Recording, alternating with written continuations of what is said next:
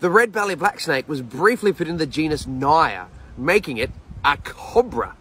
You see, in the 1790s, we might have thought it wasn't a venomous species, but it didn't take us long to figure out that wasn't really the case.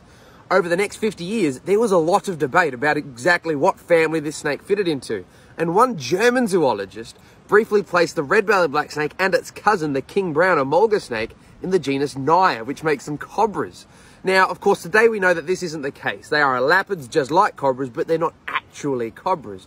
So today, the black snake family is what they fit into. But for a period of a few years' time, some zoologists saw that here in Australia, we had a couple of species of cobra, the red-bellied black snake among them.